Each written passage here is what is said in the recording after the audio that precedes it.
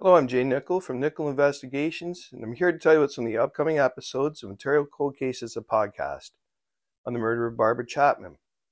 Barbara Chapman was a 38-year-old mother of two young children. Their home was located north of the village of Frankford, a small rural town on the shores of the Trent River, about 25 minutes northwest of Belleville.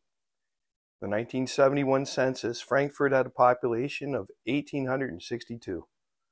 The morning of January 23rd, 1984 was like any other.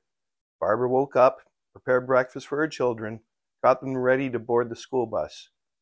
This was the last time either of her children saw their mother alive. After her children had boarded the bus, Barbara spoke to her mother on the phone while doing some chores around the house. Barbara was alone. Whatever happened after that phone call remains a mystery. 4 p.m., Barbara's 12-year-old daughter returned home from school. Barbara was nowhere to be found. After searching for over an hour, Barbara's daughter discovered her mother's body in the garage of their home. Barbara's cause of death has never been revealed, but a forensic examination determined she had been murdered.